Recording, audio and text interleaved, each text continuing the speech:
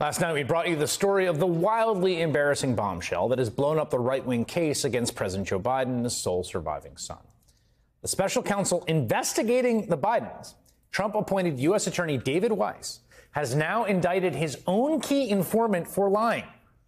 43-year-old Alexander Smirnov was arrested Wednesday and charged on 2 counts for feeding the FBI false information. Smirnov's allegation that Joe and Hunter Biden received $5 million bribes from a Ukrainian company has always been manifestly absurd. And yet, it was the central point of the Republican argument for President Biden's impeachment.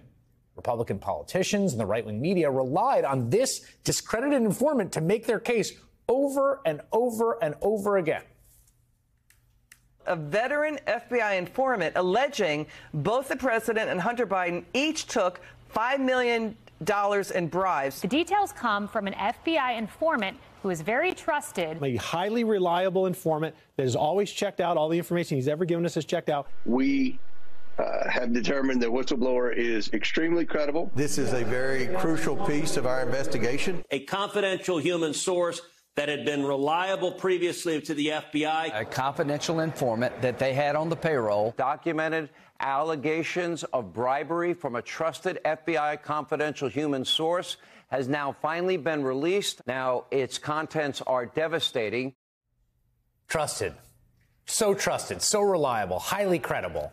In fact, in just 1 year, Sean Hannity, that guy you just saw there, promoted the bogus claims of that so-called trusted informant no less than 85 times on his show. 28 of those segments were Hannity monologues, long ones, on the topic.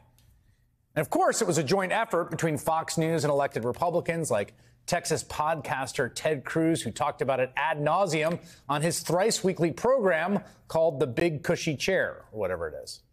So you might think, given the fact that their entire case just fell apart in the most public and embarrassing way imaginable, that at least some of these people would feel they had to address it. Say if you're a Fox News broadcaster who had been repeating what you now know to be a lie to your audience for months. No, of course, they didn't even mention it.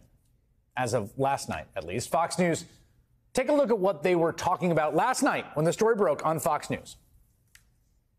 And welcome to Hannity. And today was an unmitigated disaster for Fulton County DA Fani Willis. Fanny lines blurred, allowing a county DA to bring charges against a former U.S. president is absurd and destructive. Fanny and the lover boy in the hot seat.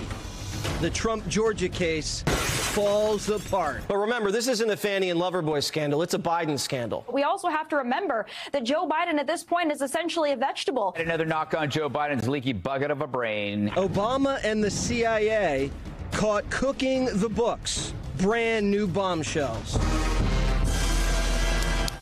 Just the usual charming content across all of Fox News primetime last night during this big story. There were 0 mentions of their favorite FBI informant. 0.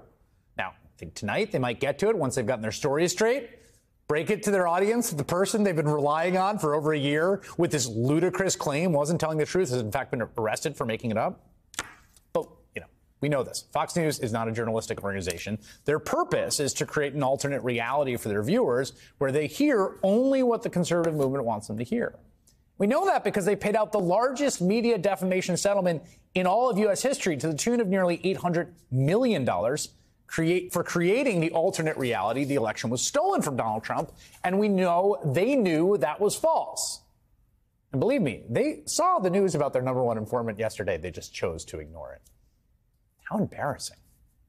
And here I was thinking Sean Hannity always wants to set the record straight. Again, on this show, we always want to set the record straight.